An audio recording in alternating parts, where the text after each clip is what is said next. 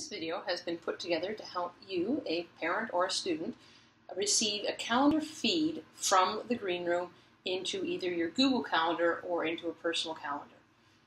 What we need to do is we first need to go to the calendar page. Right now I'm logged in as Mary, who is a fictional parent with 3 fictional sons at Crescent School. So the process, however, is the same regardless of whether you're a parent or a student. So let's go and start a calendar. And then from the calendar, I go over to what is called the RSS feed, which looks like the Wi-Fi symbol on its sign. And I'm going to click.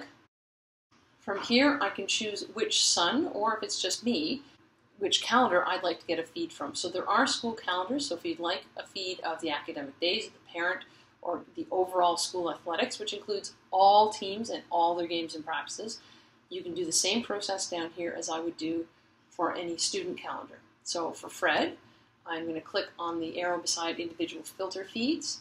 And what I'd actually like to do is get a feed of the games and practices. As a parent, I'm not as concerned about his day-to-day schedule, his classes, but I would like to know when the games or practices are so I know when I have to pick him up and drop him off or make sure he has rides.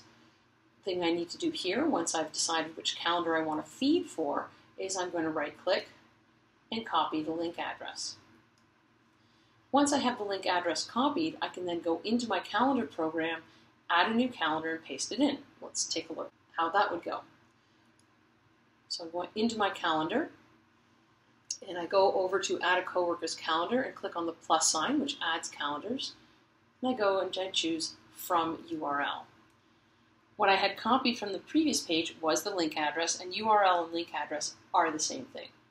So I'm going to paste in that really long link, and I'm going to click Add Calendar. And I'm in Google Calendar right now. I can see at the bottom, it said Calendar added. That means it was successful. I'm going to go back to my settings.